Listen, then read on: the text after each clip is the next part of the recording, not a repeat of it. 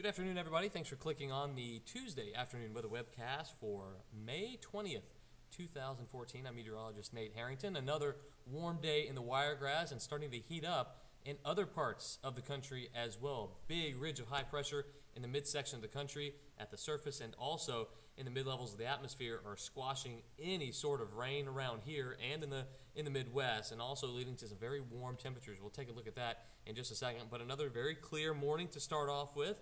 A few areas of fog, but not a whole lot, and then a lot of sunshine, some white puffy cumulus clouds starting to pivot on in from the east, and a lot of sunshine for the rest of us. So not a whole lot going on today. More summertime weather headed our way. Temperatures in the middle 80s right now. 81 in Blakely is one of the cool spots. 81 in Destin as well. And 90 out in Andalusia. Their thermometer, like we said, always runs a little bit on the warm side. So we'll call that middle 80s for them as well. But 87 up in Abbeville, 85 in Troy, and 86 in Enterprise in Geneva. And you see the dew point starting to creep up just a little bit. Now, folks, starting to get into the 60s as far as the dew points go. You might be asking, what in the world are dew points? Well, that's the measure of how much moisture is in the air. Anything over 60 degrees, and dew point is a temperature measurement, so anything over 60 degrees for a dew point starts to get into that uncomfortable range, and 70, that's the kind of dew points that we see in the middle of summer where it's so hot and so oppressively humid.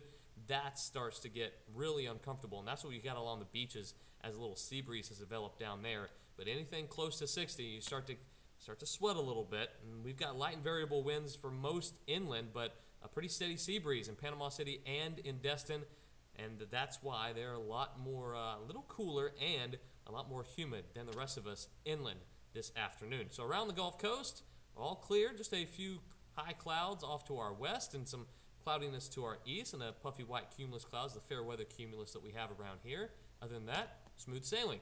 All the action once again in the northern stream, the northern half of the country, seeing the rainfall, more rain pivoting out of the Great Lakes region into Canada, and some showers setting up along a line from, say, California, a little low pressure system spinning there from California into Idaho, Nevada, Utah, also into the Dakotas and Nebraska. There is a severe weather risk there today, but not much materializing there, and an upper level low starting to spin on off the northeast coast of the U.S. We basically told you yesterday that it's going to be hot in the Midwest. This is what we said at the beginning of the webcast, and here's that big ridge of high pressure. And that's where the ridge is, big ol' H.